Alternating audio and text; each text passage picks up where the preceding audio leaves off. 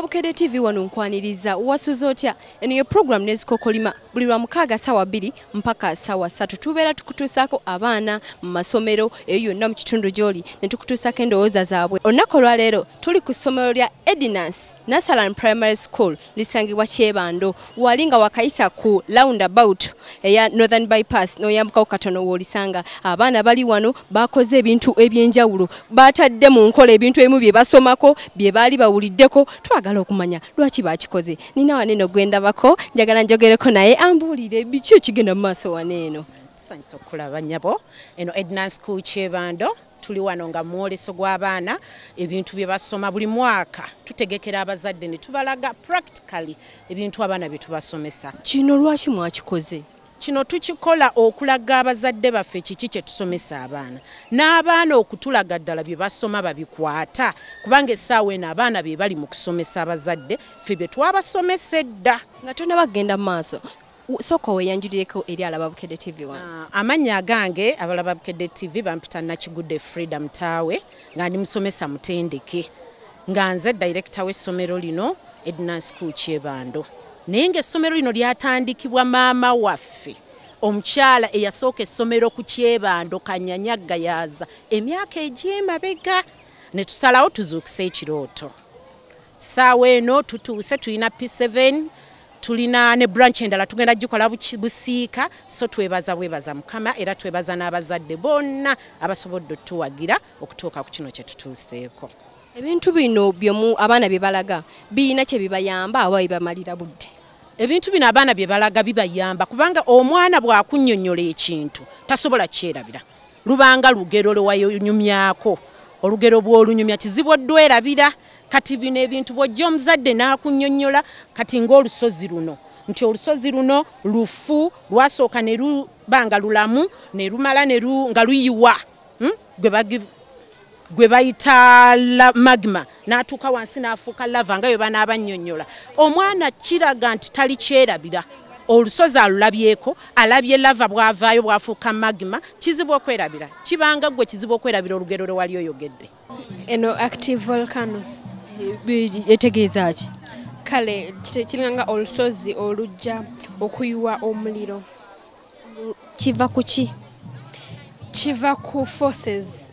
Okay, like underground forces ezibeera wansi zisindika amazzi agokya gabeera amazzi agokya negajja ku nsi weegati kati wegajja gabeera gokya wegakwata ekintu kyonna gasobola okukozinga omuliro gasobola okutta ate gasobola kale n'okukozinga destruction.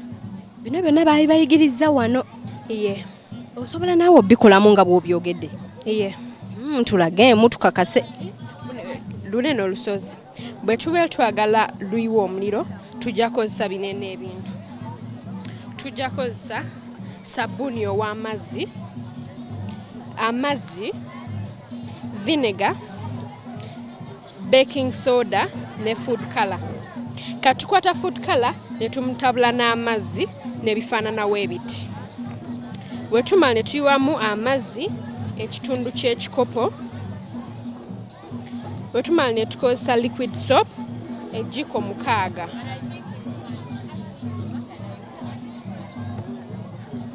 Kati awo nga tuyiwamu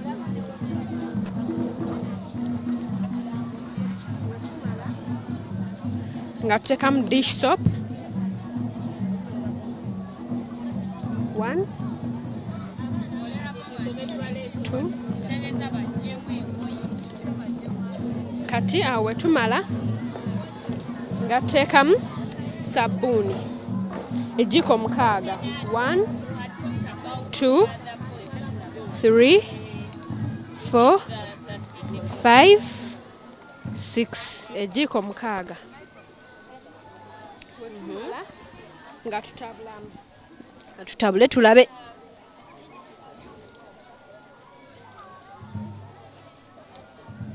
wetumala okutabula nga tutekamu vinegar.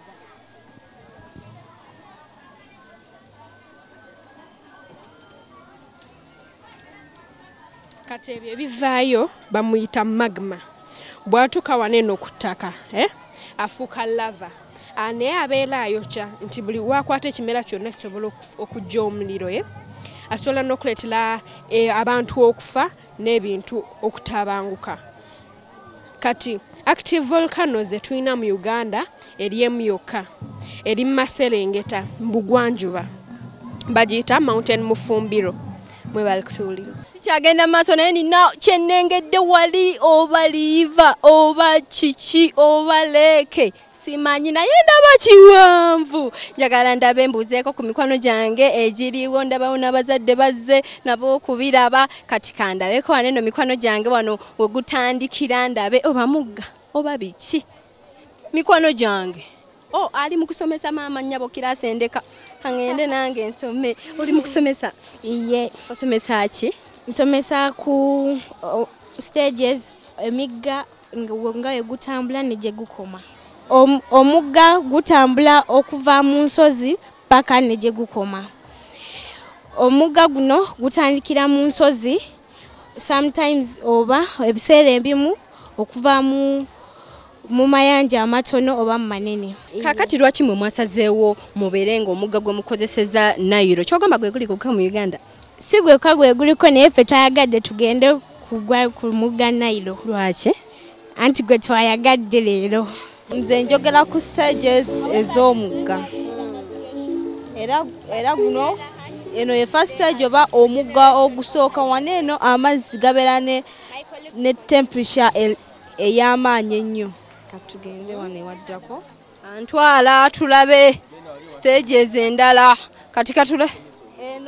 Eno guno gwe mugga oba the middle stage. Wane amazzi gareducingamuko ku temperature yago ne gatandika okwewetaawetamuko. Naye emigga giyina mugaso ki? Emigga gisikiriza abalambuzi,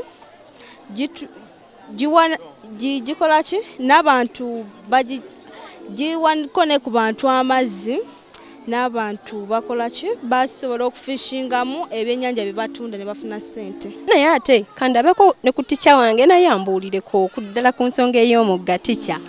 Omugga gwe twakoze mugga gwa River Nile kiyiira mu Luganda gutandikira ddala kuva Jinja ye soosi yaagwo ne gutuukira ddala mu Egypt. Kati ffe wano we twakomye ye Egypt gubeera gukomera ddala ku nsalosalo za Egypt mu guyanja ogunene gwe bayita Mediterranean Sea. Guyanja gunene nnyo. Omugga gwaffe guyita mu nsi nga 3 guva mu Uganda guyita mu South Sudan ne gugenda bwe gutyo gugwa mu Sudan. Bwe guva mu Sudan ne gukomekereza mu Egypt. Ffe twasazeewo kukola ku River Nile. Kyagenda maaso ne program Nezikookolima ku Bukedde TV1. Aye kati essaawa eno tugenze mu English department, tugenze mu Luzungu. My friend, how are you? I'm fine. Why are you here? I am here to show you how we make words in English. You know English? Yes. Hey, can you speak English? Yes. Okay, just show me how you do what? You make words. Okay, show me. Antwala ondage. Like if you want to join the word ink pot, for example, if a person has got ink plus pot, you make the word ink pot. Banange ng'omanyi ebigambo kakati ate omanyi ekigambo kye bayita head boy. Yes. Osobola okispelinga? Yes. Spell the word head boy. H-E-A-D-B-A-Y. Be what? B-O-Y. Madam ain't B-O bana good girl. Give me 5. Omwana mugezi kandabe katenda wano ndaba toolbox, skit, mikwano jange. How are you? We are fine. What is your name? Alum Trace. Why are you here? We are going to represent a skit. A skit? Yeah. About toolbox in a garage. Sorry? About a toolbox in a garage. Okay, show us. Let us touch what you are not sure of. It seems right.